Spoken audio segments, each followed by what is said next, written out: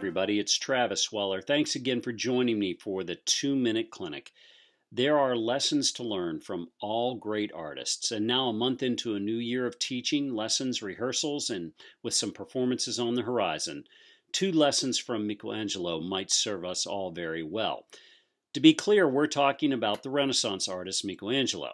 No, not that Michelangelo.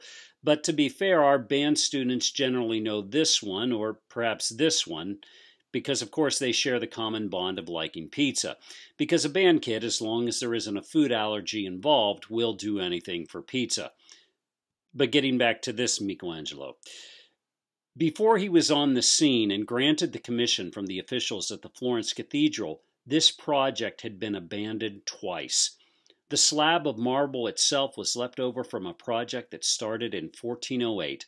2 other artists abandoned the project, putting in very little work in 1464 and 1476.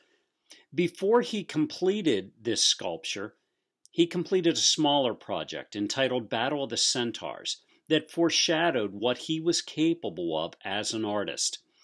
While others, including Da Vinci, were consulted about the project, Michelangelo was his own advocate. He bet on himself and he ultimately delivered. In this opportunity, he didn't see the failures of others. He saw the possibility.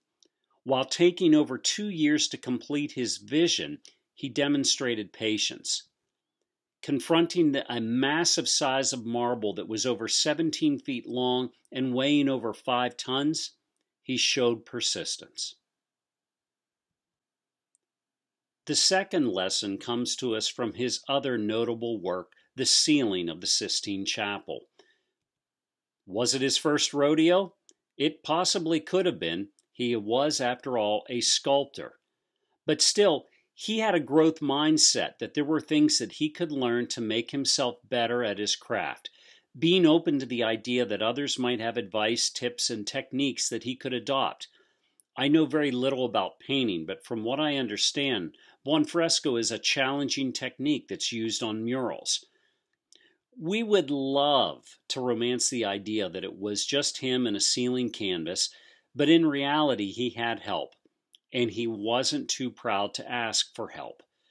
In balancing working on a very small area while keeping the totality of the story he was telling, Michelangelo's perspective continued to sharpen. In learning new techniques and asking for help, he was able to remain productive. What can we learn from Michelangelo? I hope we can see possibility in our students. I hope there's patience as we work through our daily teaching, persistence to bring about the very best, perspective as we see things brought to fruition, and productivity that is supported and appreciated. The quote that I shared in episode 1 of season 3 bears mention here, as again, Michelangelo has been our focus today. Thank you for finding this and listening.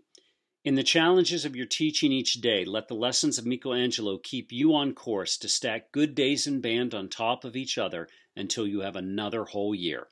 This has been Travis Weller with the 2-Minute Clinic. Until next time, life, love, music.